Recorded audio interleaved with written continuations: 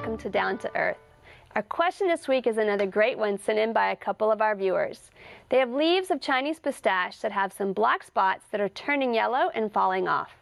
Richard and Vivian sent us some of those leaves, and black spots normally indicate a disease of some sort, so that probably is what's going on here.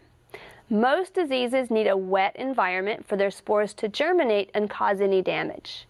Our summer has been very hot and dry, but we did have a fairly wet spring. Chinese pistache trees do like more dry environments. They're very popular in my former home of El Paso, where they do very well in such a dry environment. In addition to humid air in our spring, with moist air around the leaves, our soil usually has a lot of clay, so that keeps the roots of this tree far too wet. That will also cause leaf drop. Sometimes black spots such as these may indicate insect damage from sucking insects, but you can tell those by spots that begin as a yellow spot, which grows and then forms a black or brown spot in the middle of the yellow. Unlike the spots on this leaf, the pattern of insect damage spots will be a little less sporadic, and they'll usually be about the same diameter all across the leaf.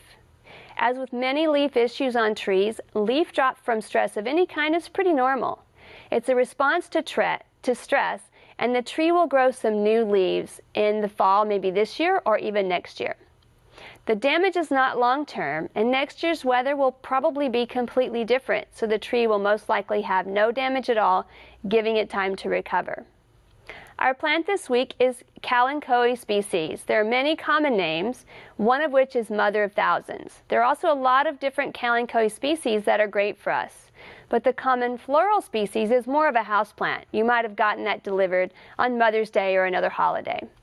Many species grow great outdoors, and they look great planted in containers with other succulents, such as low-growing sedums. They give some height around those low-growing plants. They are very low water use, and they like a lot of sun, but they also tolerate partial shade. They're listed to get up to 3 feet tall, but they're normally much smaller in our environment because of our cold winters. These develop plantlets along their leaf margins, which make them very interesting. And those plantlets fall off into your soil and create new plants for you to give away to your friends. They're very easy to dig up. They're fabulous in rock gardens or other specially designed dry areas with crushed granite maybe. They're evergreen and surprisingly hardy. Most came through our winter, last year just fine. They can also handle our slightly alkaline soil, which makes them a great choice for us. To do in your garden this month, it's a perfect time to plant fall mums and to fertilize those that remain in your garden. If you look around in nurseries right now, you see many fall plants are available, so that's a sure time that it's time to think about planting them.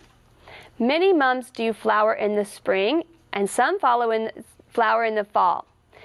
But these are great plants now in the fall to replace any spring or summer annuals that you have that have died out, or also perennials that are about to go to sleep, so you may want to fill those holes as well.